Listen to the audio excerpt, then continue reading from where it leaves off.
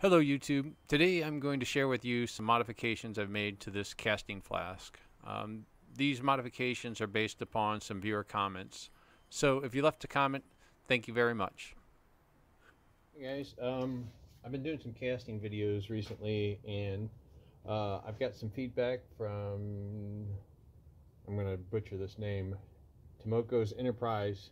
He's watches my videos, every single video, and he comments. He's a great viewer. And so I'm going to do this quick video of this is my metal casting flask.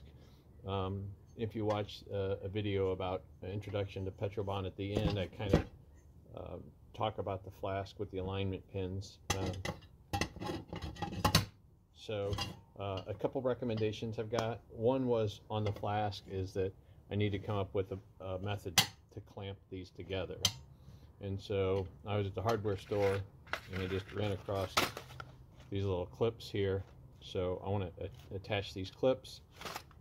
So when you pour metal in, sometimes it expands, and it will, from what I understand, is it will expand a little bit, and you'll get a flash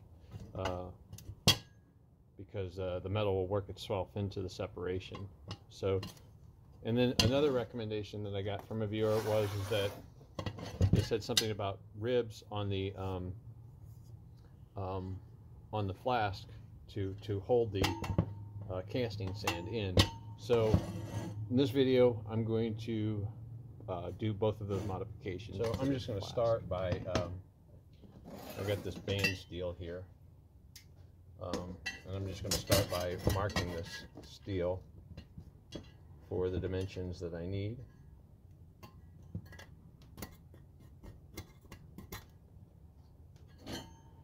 So I'll go ahead and cut that, and then I'll get the other videos. I'm actually doing this stuff real time. I don't always test everything, and they don't always turn out great. So it's kind of fun to see how they turn out. Okay, here's my mark here, but I'm going to cut these at 45.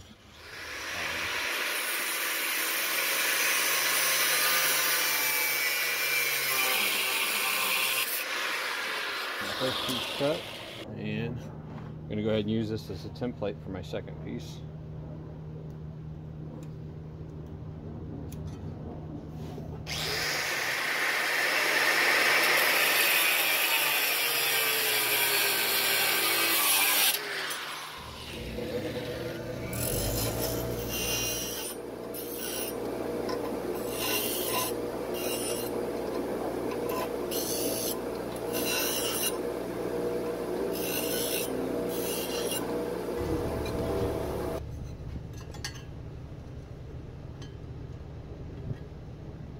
So what's happening is these corners are banging into the welds. So go back to the grinder and kind of test for them a little bit more. Okay, so I have these corners ground down a little bit. Let's see if I can show you that. So it fits in there.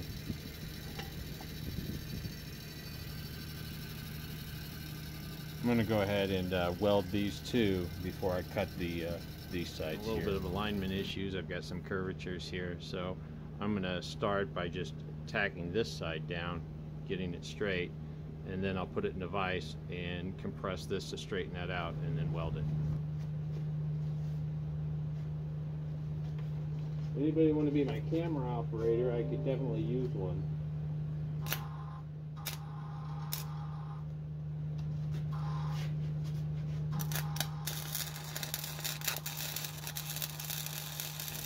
Okay, so now I have this lined up and I've got the vise compressing it, so there's not a line.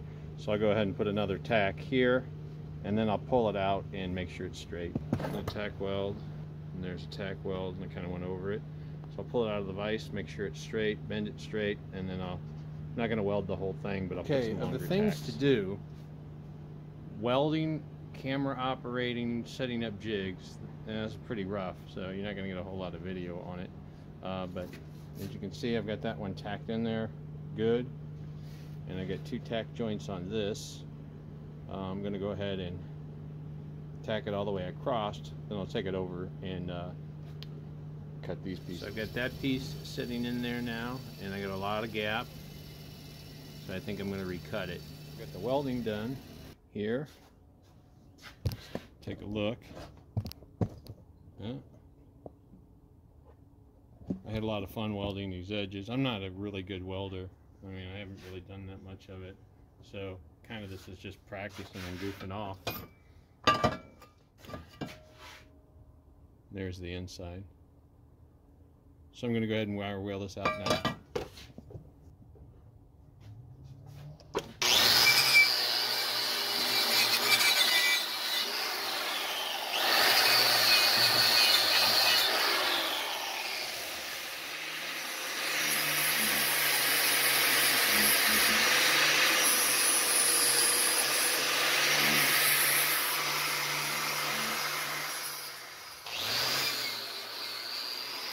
So I'm wondering if I'll just change the locations of these pins.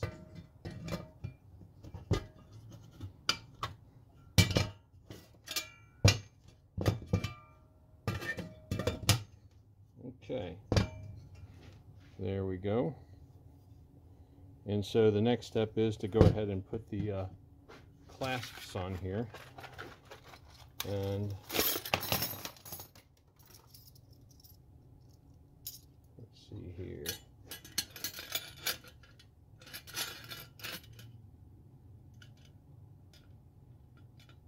Maybe something like that.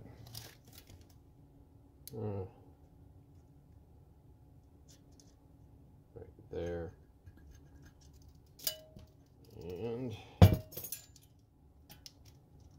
here.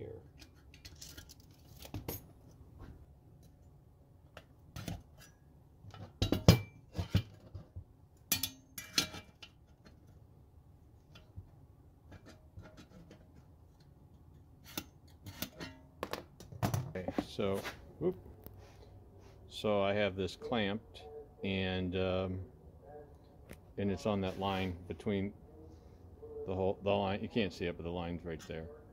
Okay, it's a little bit off. Okay, now it's on. Okay, that one's welded. I'm going to go ahead and put a weld over on this side too, and I'll flip it over and do the other side. Okay, so I got the second clasp welded on. I'm going to go ahead and clean it up a little bit.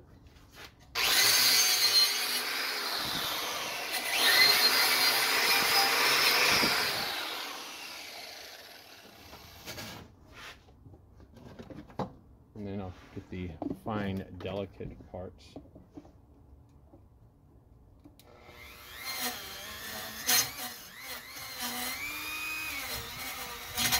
I'm going to put these two sides together again. Whoops, that's hot. Okay.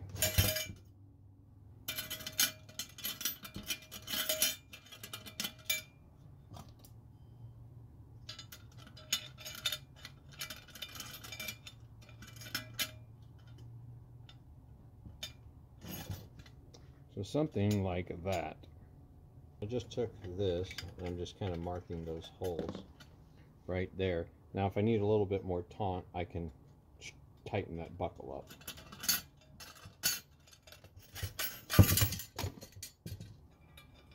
Okay, needs to go right about there. So here we go. We got that set up and clamped. We're going to go ahead and weld it. It's not a great weld, but I cleaned it up a little bit. I'm going to go get the other one done, then I'll come back and do some more grinding.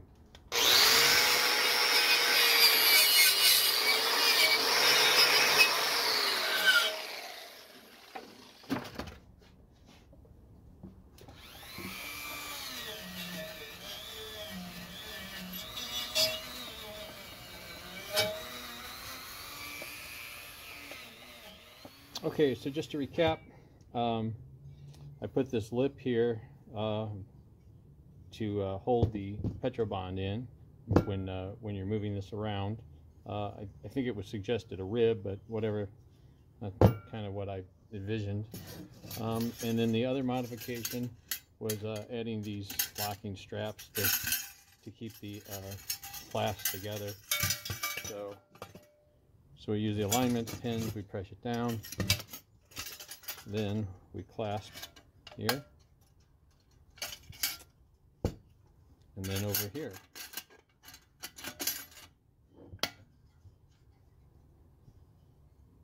So there is the updated casting flask. I want to thank my viewers for making recommendations, and hope you enjoyed this video. Again, thanks for watching, guys. If you like this video, I'd appreciate it if you'd like, comment, subscribe, click the notify bell to be notified of when I post new videos.